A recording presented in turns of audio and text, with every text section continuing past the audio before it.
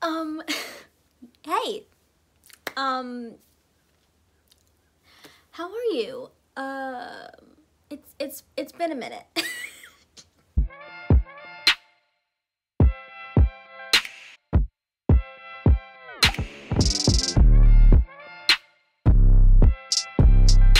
Hey guys, welcome back to the channel. My name is Jalen. It's been a few months. It's been a few months. It's been a wild time these last couple months since Emily and I last posted, but I'm hoping that with Christmas break now and then the new year, we'll be able to get back on track and start posting more consistently and more regularly. But we'll see. And so today I'm going to be doing a October and November wrap up because I honestly didn't read much during this time, but I did read 6 books in total. All of them but one are audiobooks, and I was like, I'm not just going to do one video for 3 books. Like, didn't make any sense. So here we are. I'm getting Goodreads pulled up so I can look and remember what I read. So the first book that we have is Jaws by Peter Benchley, and I gave it a 3 out of 5 star. I thought it was pretty enjoyable from what I remember. I didn't enjoy the audiobook that much, so if you have a physical copy, I highly recommend trying the physical copy. I definitely want to try reading it again, maybe in the new year, but like maybe borrowing it from the library or something like that, because honestly, like, I don't know, maybe just because what I thought the book was going to be about. So like, I haven't really heard much about the plot besides like, you know, like the iconic poster with the shark, and everyone knows Jaws. And I rode the ride in Universal, like when I was little, a whole bunch of times. So I was like, okay, I just want to give the book a shot. And honestly, it was nothing like I expected. So the beginning was like really focused on the shark, which what I thought was going to be the entire focus of the book, but like no, it was heavily character driven. There was just so many different layers and dynamics. After I finished the book, I was like, okay, why is this people's favorite book, you know?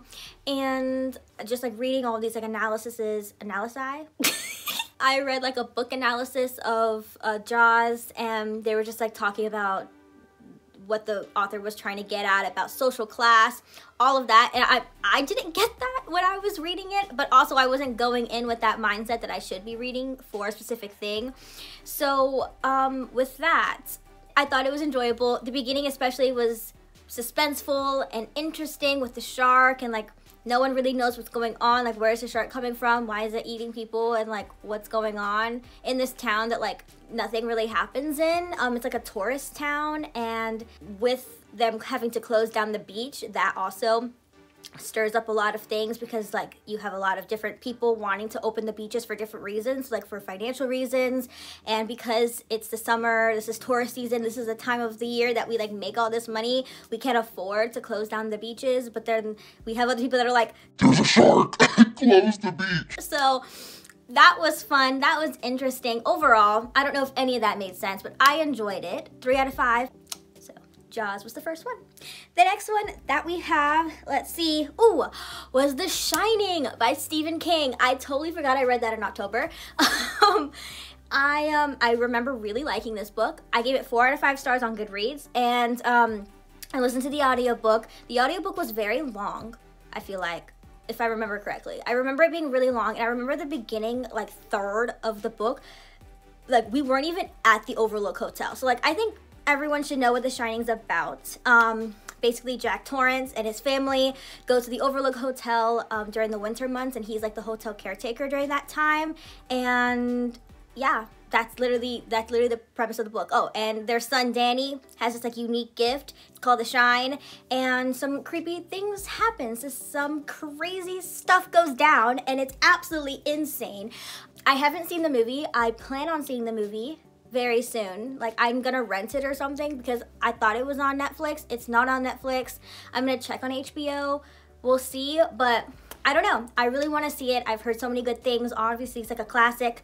And yeah, for like October, like to read that, it was really fun. I remember that. And yeah, I really liked it. 4 out of 5 stars. It was pretty solid. So definitely, I want to pick up a physical copy. All these books, I really want to get a physical copy, at least from the library, just to see if I'll like it better if it's not audiobooks. Sometimes, you know, audiobooks just work better for certain books, you know, and that's okay. That's fine. But I really, really liked The Shining. So that was a definite positive in my October. The next book that we have, oh my God, I totally forgot about this book. And it was honestly one of the best, like one of the funnest books that I read, besides Ready Player One. The second funnest book that I've read this year, and it was The Hating Game by Sally Thorne. So the only reason why I really read it was because Noelle had been like raving about it. She just got a tattoo like dedicated to The Hating Game. Like she like loves it. It's a strawberry. It's so stinking cute. And if you read the book, you know what the strawberry means. Shortcake, so cute. So basically it's about these two people. So it's Joshua Templeman and Lucy, who is our main character, and they work at a publishing company. Who they used to work at two separate publishing companies, but recently because of like financial stuff, they have merged together, and so now they work together in an office. And yeah, they play this thing called the hating game because they think that they hate each other, but there's a promotion going on, and they are up against each other for it. And they start to realize that maybe they don't hate each other as much as they thought they did. Or at least Lucy. At least Lucy.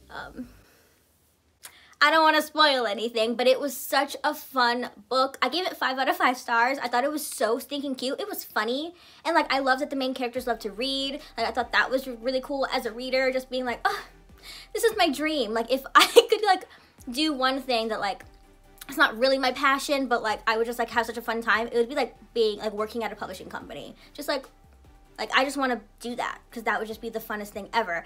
But yeah, so that was great. I loved the book. 5 out of 5 stars. Highly recommend. So if you haven't read The Hating Game, it's a romance. It's cute.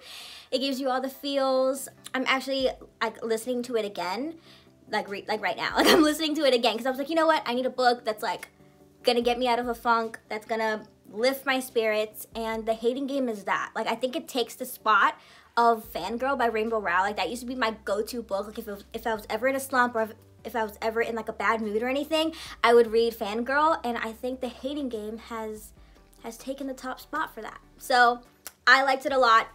If that sounds like something you'd enjoy, then I would definitely check it out. It was so good. The next one that we have is, oh, I actually have the physical copy for this one. It is 84 Charing Cross Road by Helene Hanff.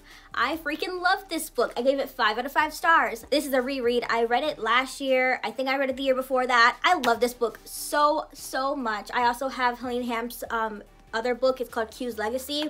It's so cute. So this book, it's a 24-year correspondence between Helene Hanff and this British bookstore called Marks & Co. And she corresponds with the, he like sends her books and everything. His name is Frank. And like through that, she develops this friendship with him. She lives in New York and they live obviously in England. And it's just so sweet. She develops so many friendships with like the people that work at the bookstore, their families. Like they send her gifts, she sends them gifts. And it's honestly just like the purest thing ever. It's so wholesome. And it's also like 90 pages and it's so good. And it's so funny too. Like Helene Hanff just has such a really good sense of humor, and it's just she's incredible. I loved this book. I plan on reading it again very soon because it's just a light read. It just makes you feel good, and it's just really wholesome, and like that's what we need in 2020, a wholesome read, and that's this. So 84 Charing Cross Road by Helene Hanff is a must read. A must read. The next one that we have is One of Us is Lying by Erin M. McManus. And it is a YA mystery type of book. And honestly, I only read it because my friend at work was like, here, I have this like copy. You want to borrow it? And I was like, yeah, why not? Sure. Like, I don't really read YA like that, but like I could use something to read, you know what I mean? And like I did, I read it in like a day. It was enjoyable. I gave it 3 out of 5 stars. It wasn't anything spectacular. I saw the twist coming from a mile away, but it was still a fun time. I did like that they did have like some different things that I've never seen a YA kind of delve into. I don't want to like spoil anything or give anything away because there's like plot points there, but I thought it was pretty good for a YA novel. Not saying that like if it's YA that it's like not good, but like from what I was expecting this book to be, it was actually like, it met my expectations. Like I was like, this is pretty good. Like I'm enjoying this. So yeah, 3 out of 5 stars. I really enjoyed it and it was fun. Oh, let me tell you about the premise. So real quick. Basically it's about these students. I think there's like 5 students and they all get detention and one of them dies. And then now everyone's trying to figure out, these are the only 5 people that were in this room. Like what happened? You know what I mean? And so one of them is lying. It was really good. I thought it was fun. But like I said, I saw the twist from like a mile away. But it was still nice. It was still fun. Whatever. It was a whatever read. You know what I mean? The next book that I read, and the last book, so this must have been in November, was The Night Circus by Erin Morgenstern. This was a reread for me. I try to reread it at least once a year. I think that it's really enjoyable and I really like the audiobook, although I would highly recommend the actual physical copy because there's just so much that you need to like pay attention to. And I feel like an audiobook, if you're doing other things, like I normally listen while I'm driving or I'm in the shower or something, so like I just felt like because I wasn't paying 100% attention to the book, it kind of took away from the experience. So I would recommend actually reading like a physical copy of this book. But oh my gosh, she does not disappoint. Erin Morgenstern is fantastic. I think this was her first book. Her second book was The Starless Sea, and oh my god, it was just really incredible. Basically it's about Marco and Celia, and they are magicians and they have been put in a competition against each other since they were little, and yeah, the stakes are high. Only one of them can remain at the end of the competition, and their playing ground is the circus. And it's magical, it's fun, it's so atmospheric and whimsical. It's honestly such a joy to read. I did lower my rating, so when I read it back in the day, I think maybe like 2015, 2016, I gave it 5 out of 5 stars. But this time that I did reread it, I did give it 4 out of 5 stars. I felt like Marco and Celia, while I loved them, I didn't get as much character development as I was hoping for. And I don't know, I just like felt like there was just something missing for their characters, and I just didn't feel like it felt like they were side characters for a lot of the book, and especially the beginning half of the book just felt kind of slow, but like towards the end it picks up. So many things happen, and I do like that we got to delve a lot into the other characters as well in the circus and kind of see their lives and how Marco and Celia's actions affect them. It was really cool. I want to read it again very soon because I want to read like an actual copy. I really want to buy a copy because it's that. I really love that book. So yeah, that's it for this video. I read 6 books in October and November. So if that doesn't tell you kind of how my last 2 months have been, it's been crazy. But I am thankful that the year's almost over and that we get kind of like a reset in this new year. Let's hope for a good 2021 and a good rest of the year. So I hope everyone has an amazing holiday season. I know this is a tough time for a lot of families, mine included, but you know, keep your head up high and let's finish out strong. All right, I will see you guys in the next one. I hope you guys enjoy, and bye.